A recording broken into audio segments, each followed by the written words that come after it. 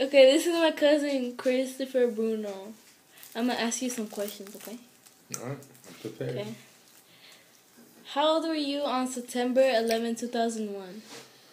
I think I was about like 20 years old. Where were you that morning? I was in class in school. Okay. How did you first hear about what happened that day? Well, it was about the end of the day in my last class. I got out, and one of my best friends came running up to me saying, "Did you hear what happened?" And that's when I first started to figure it out. Oh, okay. Tell me what you experienced. I experienced lots of guilt for the innocent people that died for no reason, and I think it was a devastating event that happened to us in the United States. Yeah. What was your reaction? That we should create a better security system for the airports and traveling systems and whatnot. But the main reason is that we should be more aware of the people that get on board, and Yeah, true. Was there anyone you phoned or contacted?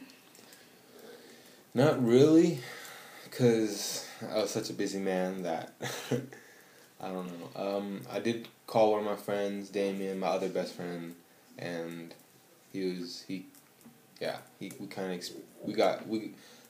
I called him, and then we got together. We started talking about what happened with our parents, and yeah, that's about it.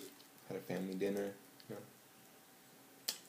Some good flaming on going on.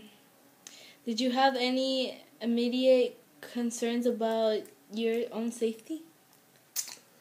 No, not really, because I knew they weren't going to bomb a random public school in California. So That's true. Okay. What feelings or emotions do you remember experiencing on that day or subsequent? well, when I said again, the innocent people that died for no reason. Yeah. Did you notice any differences in the way strangers treated one another? Not really. Not really. No. No? Okay, last question. Did this tragedy change you in any way? Why not?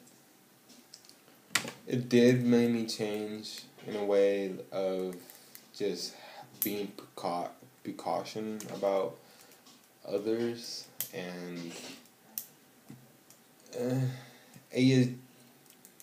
I created more of a higher emotion, or if you can say, to people that die innocently. Yeah. Alright, this is my video for history about 9/11. Bye.